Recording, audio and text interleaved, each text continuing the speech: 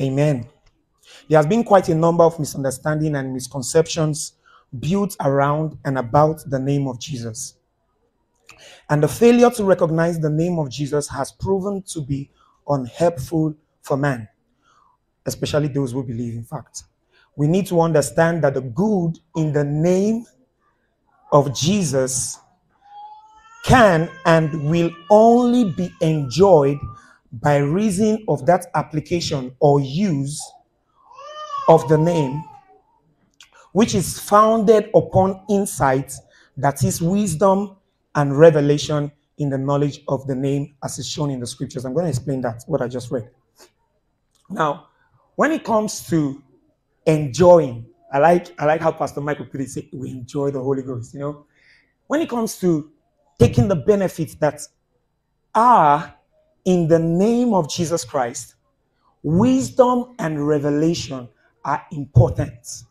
Without insight, without recognizing what the name of Jesus Christ is, you cannot reap the benefits or partake of the blessings that are in the name of Jesus. Are we together? You need to understand.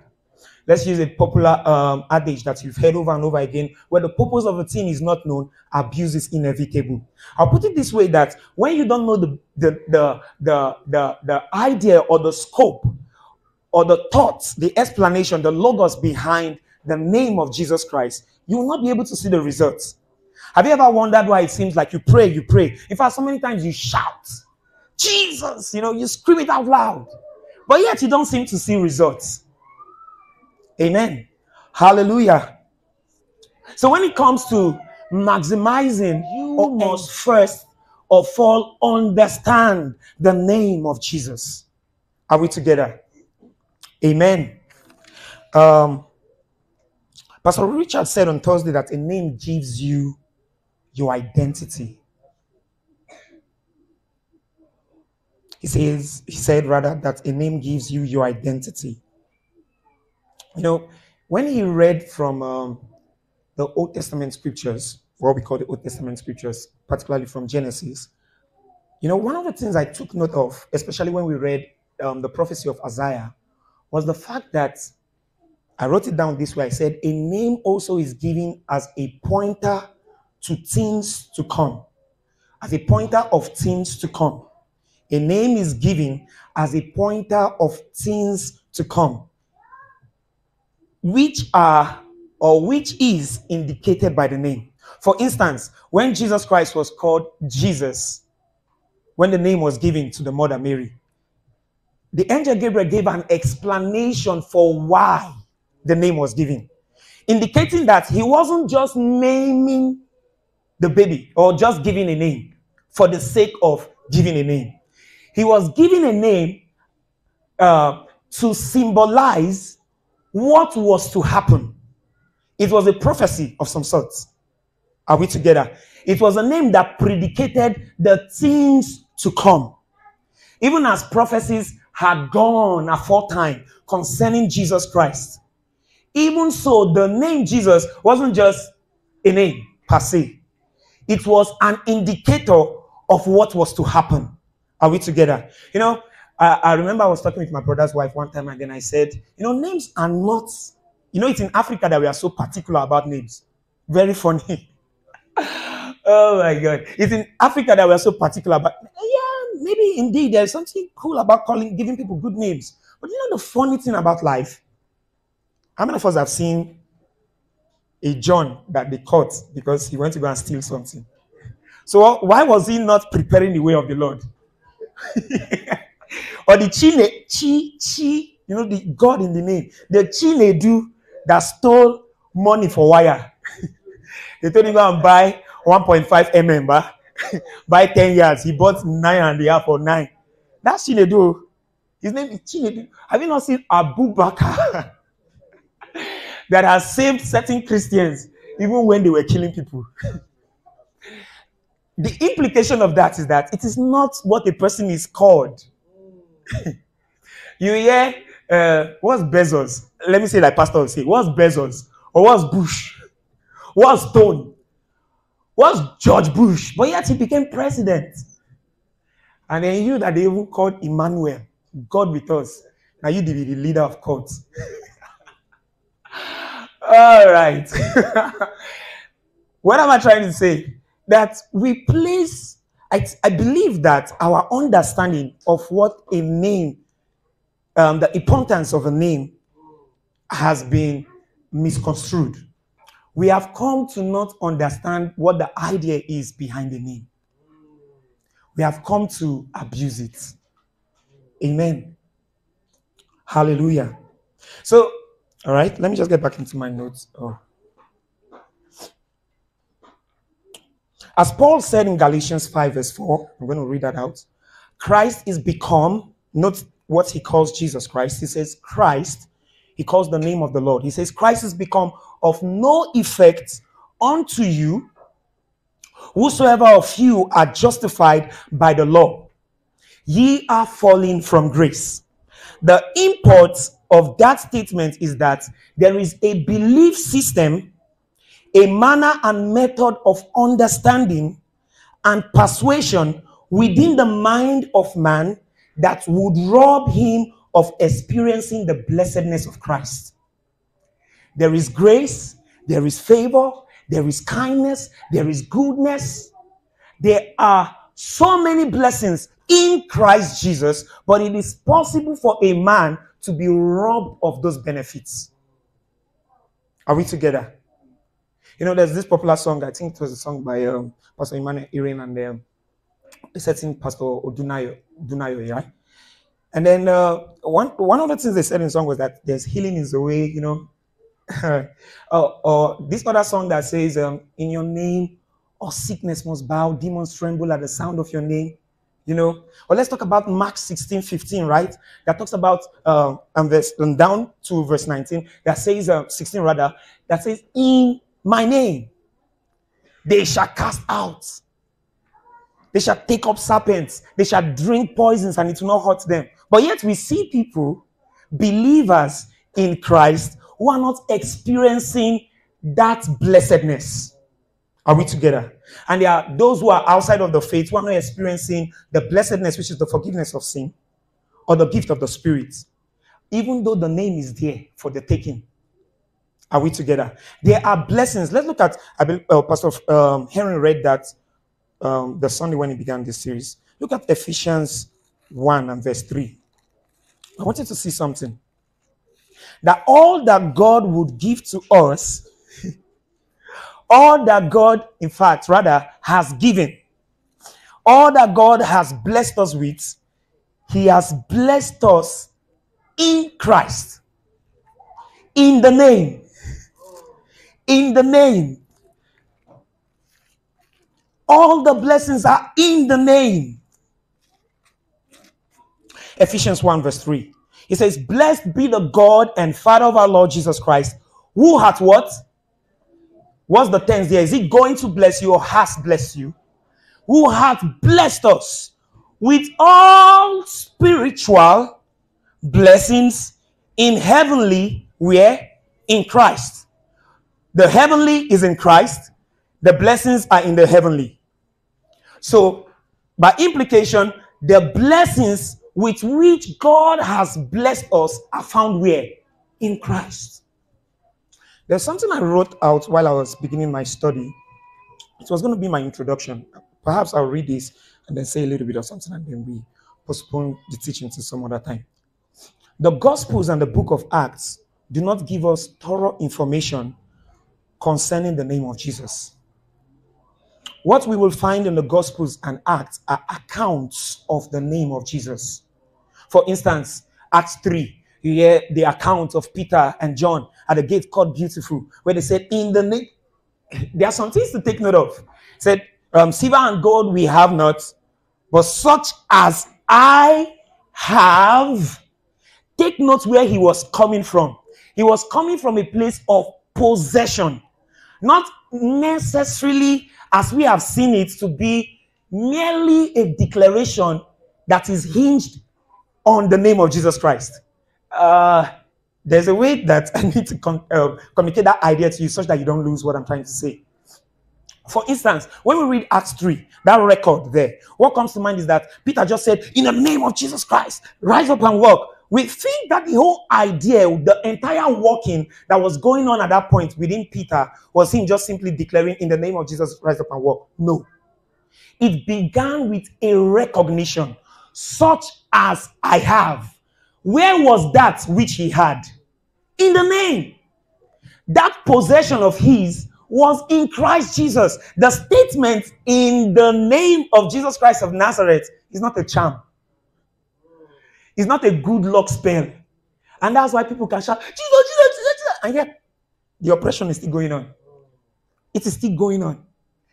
Peter came from a place of understanding.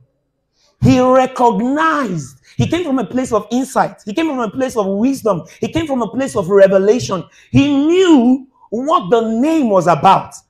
And from that understanding, he said, such as I have. That which he had, Paul described in the epistles as a blessing where in Christ. So you will find a lot of times in the Gospels, in the name of Jesus, in the name of, or in my name, in my name, in my name, in my name, in my name, in my name. In the Acts, you will find in the name of Jesus Christ, or in the name of Jesus, or in the name of the Lord. Now, in the book of Moses, that is the law and the prophets, the writings within those books are testimonies which are in themselves prophecies of things to come concerning the man named Jesus Christ. You will not explicitly see the name Jesus written in the Old Testament books, in quotes. You get that? When you read the writings of Moses, when you read the writings of Isaiah, the prophets, you will not find in the name of Jesus there. But you know, the name of Jesus was prophesied all over. We saw an example, Isaiah 9, right? A child will be born, a son will be given. His name shall be called. But there was no Jesus there. So why not me just wake up one morning and then say, in the name of Emmanuel, in the name of the great God, or the mighty God? Or why not wake up one day and say, in the name of the wonderful counselor? It is because the idea is not about Jesus, as some have read the Gospels and have misunderstood it to be. Are we together? It's like a charm. I've never used the charm anyway, but from what we've seen in movies, you know, someone gives you something and then your faith is hinged on that thing, you know, and people go about doing whatever they want to do, hinged on that stuff that has been given to them. You know, the name of Jesus, when I say the name of Jesus, be careful to understand, like in this case now, in this context, I'm not talking about the name Jesus. English has trouble. I'm not talking about the idea behind the name. I'm not talking about the explanation behind the name. I'm not talking about the wisdom behind the name. I'm not talking about the revelation behind the name. Now, in this context, I'm talking about the name Jesus. Jesus, what do you call it? It's not a charm. It is not a handkerchief given to you by one bishop. I was say you go to go and buy shoe and then you hit the shoe so that the price can go down. No. The power is not in saying Jesus. The wisdom, the blessings, the goodness is not in saying Jesus. And then we were shouting Jesus. You know, it's so funny how we don't even make squabbles out of nothing. So how can you cut a cake, call it spelling Jesus? Don't you have a reference for the name? The real question is, do you know what the name is? The question is not about why are you using it to cut cake. You have, in fact, if you use Jesus to cut cake, you have not used the name of Jesus to cut cake. You are so far from it, very far from it. Are we together? So you will discover in the Gospels that they did not give an in-depth explanation. You get? In fact, just like Jesus Christ said, he said, I have many things to say to you, but I cannot say them to you right now. But when the Spirit of truth is come, he will guide you into all truth. Hallelujah. And that revelation which the Spirit of truth communicated is what we have documented as the epistles. Are we together? The truth or the reality that the Spirit of truth has brought is that documented in the epistles. Are we together? So you might go through the law and the prophets, you might go through the Gospels, and you might not reach precise or accurate knowledge of the name of Jesus until you get into the epistles. Now, look at this. It is in the epistles that we find a thorough explanation, or better still, insight into the name of Jesus Christ. In the epistles, the reality of the name of Jesus is revealed. No wonder, do you know how many times Paul uses the term in Christ, in whom, in him? He does not use the verbiage of Jesus or the verbiage of the laws and the prophets anymore. The laws and the prophets will say, Emmanuel, wonderful counselor, and all of that. But people could not see. For instance, when you read Emmanuel, what comes to mind? You know, we are in the New Testament anyway, so you should have a better understanding than the people to whom Isaiah spoke to. But when Isaiah said, a virgin shall be with a child, and his name shall be called this and that and all of that, yeah, they did not have insights. Those things were covered. Revelation had not come. Wisdom and knowledge had not come. Understanding had not come. All they knew was a child is going to come. But do you know that they were all foretelling something to happen? They had all given words to come. So in searching the law and the prophets, if you remained here, you might not reach the knowledge that God wants you to have concerning the name of his son, Jesus Christ. Are we together? You will discover, like I already have mentioned, the verbiage changes. Paul no longer, you will scarcely even find Paul saying in the name. I think he used that in one of the chapters in his letters to the Corinthian church. He said, when you come together in the name of the Lord, 2 times, I just remembered now. Another time he said, but you are washed, but you are sanctified. I like this part very well because it will shake your head a bit and get you into thinking. He says, by the Spirit of our God in the name of our Lord Jesus Christ. It means that our sanctification, our regeneration, our salvation was done in the name of the Lord Jesus Christ. So how did it happen? Do you think the way God sanctified you or washed you was to proclaim in the name of Jesus, sanctified? Do you see the difference? Is it getting your head into thinking that it is not about saying in the name of Jesus? It is not about that. Amen. Let's round this up. All right. Are you with me? Have I lost you? All right. Amen. Okay, I'm going to end with this and then we'll continue some other time. The lowly state of setting amongst the body of Christ is characterized by a defeated, downtrodden. When I was writing this, I was like, wonderful. The lowly state of setting amongst the body of Christ, which is the lowly state, of setting amongst the body of Christ, is characterized by a defeated, downtrodden, messed up, sickness-full, power-lacking kind of life. All of that is a product of a lack of growth in the knowledge of Jesus Christ, who is the Word. Who is the Word. Now, the reason why we have some of the issues we have in our times, even amongst believers, there is obviously that separation between the believer and the unbeliever. You get? For instance, we have been translated from the kingdom of darkness into the kingdom of his dear son. Okay? There is a clear demarcation. We are partakers of the Spirit of God. Amen. But yet, you can look at certain Christians and still find things that are synonymous to what is going on to people who are still in darkness. Why? The question is not that they have not been, or the issue is not that they have not been saying, in the name of Jesus, in the name of Jesus. It's not that they have not been shouting, Jesus, Jesus, Jesus. It is rather that they have failed to lay hold of an understanding or on the understanding of the name of Jesus.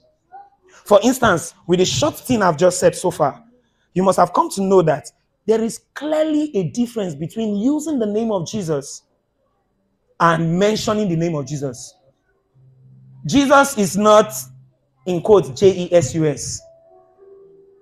There were other, do you know what's so beautiful about the Gospels? They were so careful to say Jesus Christ of Nazareth, implying that they were other people, but they needed you to not mistake it. They were only giving you an account. Hey, let me jump faster than I ought to. What they accounted in all the Gospels was the name of Jesus. So that by the time you read through the Gospels, you will reach an understanding which is the name of Jesus. Are we together?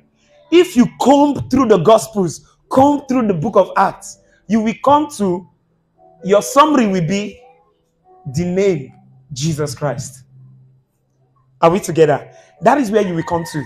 That will be the summary. The summary encapsulates the entire idea that has been spread abroad in many words. You get? Or that has been shared in many words. When you look at the summary, you just know that, oh, this is all this has been all about. All this while. Are we together? Okay. I know this has got us a little itching to want to know more. Amen. Hallelujah. Hallelujah. One more time. Hallelujah. Amen. Let me read this and then we stop. Although the man in Christ has been elevated in Christ Jesus, far above principalities and powers, yet his life may show a contrary view to that written concerning him, if that man is not walking in the light of the revelation of Christ Jesus. I want you to take note of something, that when the revelation of Paul is actually a revelation of the name of Jesus Christ. Because all that he goes about talking about are realities, what we call new creation realities. They are actually an exposition on the name of Jesus Christ. Every fact of the new creation reality is an exposition of the name of Jesus Christ. Such that when Christ says, when Paul rather would say, in him we have forgiveness of sins, what he's saying is that in the name of Jesus, you have forgiveness of sins. He's not using it as a prayer. Are we together? He's not praying for you that you have forgiveness of sins. Notice what Peter said again at Acts 3. He said, such as I have, give I thee. It was something he already had in the name of Jesus Christ, and he was supplying it. All of Paul's testimony, all of Paul's writings, they were an exposition of the name of Jesus Christ. Such that as we read, like he says in Ephesians 3, as we read, or even as we are taught, we are coming to an understanding of the name of Jesus Christ. Hallelujah. Such that the name Jesus is not what? Jesus. The name Jesus, as God would have us know it or understand it, is not simply saying, in Jesus' name. Are we together? The name Jesus conveys a reality. Are we together? It conveys a reality. It brings to the mind possibilities that are outside the natural world. You see, it's funny. When we were baptized into Christ, note that we were actually baptized in the name. In the name. Salvation was baptism into the name. Are we together? We were received into the name. In the name. Hallelujah. I'm going to end with something Pastor Bayode Oyekan said. I was going to read that earlier, but my phone is down.